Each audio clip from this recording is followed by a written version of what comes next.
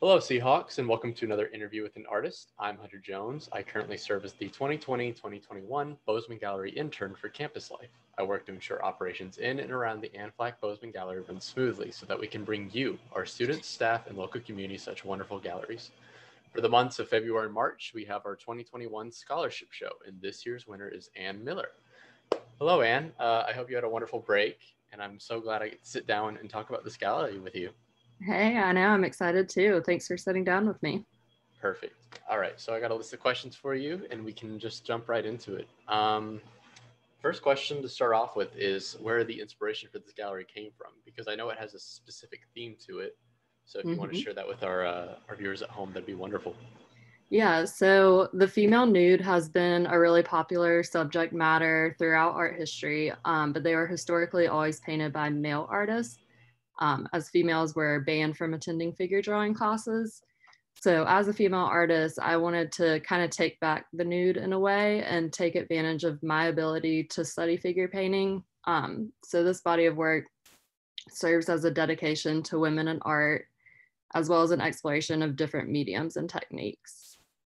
Wonderful. And that brings me to my next question on kind of how the process has looked for all of your pieces. How does your process kind of look? Do you work from a photograph, or is it just purely imaginative, like coming straight from your mind? What mediums do you use, and how do you really kind of like plan compositions, selecting colors, etc.?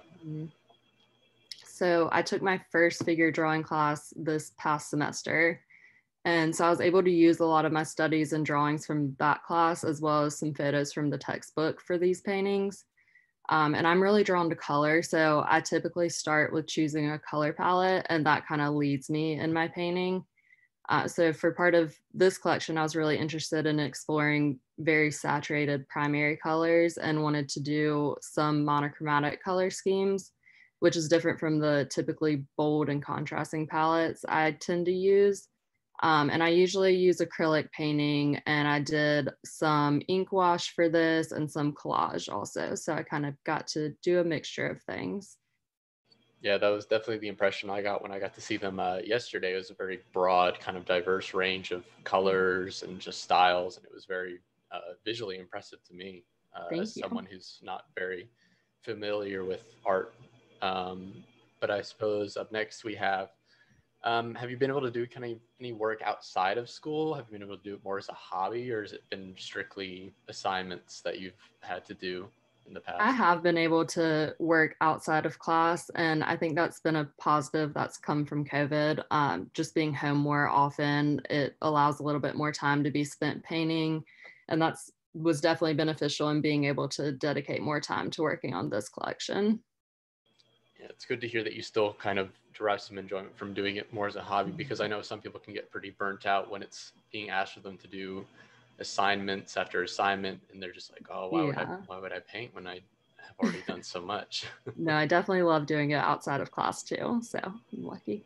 But yeah, while that can be a challenge for some, I wonder if there are any sort of challenges you've come across. What do you find challenging? This can be just, day to day personal, or the challenges during the creative process itself. It can be whatever you want it to be. I think my biggest challenge that I tend to face is during the creative process, kind of getting past like the ugly beginning stage of a painting. It can be really easy to get there and just feel like giving up and like moving on to the next one. But especially working on this collection and working through each painting, I was able to kind of push through knowing that all the colors and brushstrokes would come together in the end to kind of give me a good final product. And that it did. It really paid off. I was wondering if there is any particular piece that you would consider your favorite. Uh, we will have a virtual gallery as well, so people can see Mhm. which one you're talking about if you do have I one. think my favorite piece from this group of paintings, it's called Phenomenal Woman, That's Me, and it's the largest one. This one's kind of different than anything I've done in the past, and I really enjoyed getting to play with a lot of patterns and getting really detailed with that. And I also love, it's called A Hive of Honeybees, which is the yellow painting in the monochromatic series. That was actually the first one I did, and it just kind of stayed one of my favorites throughout.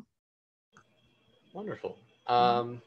This is a more of a fun question that I like to kind of throw in now because it just kind of breaks up the flow a bit. But do you have a favorite local restaurant? I love Dram Yard. Unfortunately, it's been closed for a while because of COVID, so I'm really hoping that it'll be able to open back up in the future because it's my favorite. It's so good. What do they serve?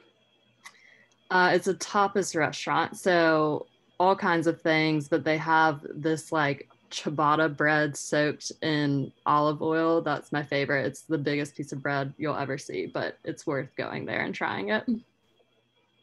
I'll have to add that one to my list for sure. Is there anything you'd like to share with our viewers at home right now? Any kind of words of encouragement? Or otherwise, this is really just a time for you to kind of have a voice here and just kind of express your I just thoughts. hope that everyone comes by the gallery if they get a chance to check out the exhibit, and I hope that it allows for an opportunity to celebrate female artistic creativity. Perfect. Thank you so much. Well, again, thank you, Anne, for being here with me this morning. Today is FDoc for those at home, so that's why this one might have run a bit shorter than most, but this is still very important, and I hope all of you check it out at home or go in person if you can. But yeah, Anne, I wish you only the best going forward, and congratulations again on being our scholarship Thank winner you. this year. For those at home or watching on your phone, if you like this talk, would like to see more, please head over to our UNCW Campus Life YouTube channel where you can find all our artist talks and virtual galleries. That's all from me. Thank you so much.